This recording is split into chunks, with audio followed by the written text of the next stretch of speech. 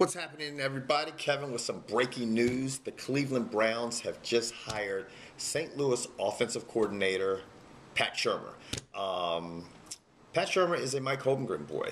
If you know, Holmgren is the president of the Cleveland Browns. A lot of people probably won't see Pat Shurmur as a big name hire, but we all know that Mike Holmgren's assistants have had a lot of success in the NFL, especially Andy Reid and John Gruden. Pat Shurmur's 45 years old. The Browns need some help bad. They have struggled. They have struggled since they came back into the NFL.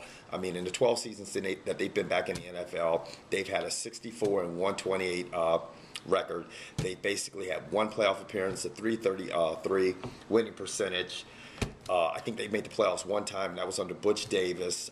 They have not been good since the days of the Cardiac Kids. That shit, and a lot of people who are watching this video don't even know who the fuck the Cardiac Kids are.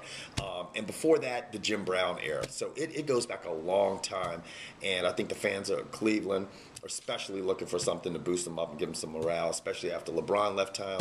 So to the city of Cleveland and to the fans of Cleveland, much luck with your new hire, Pat Shurmur.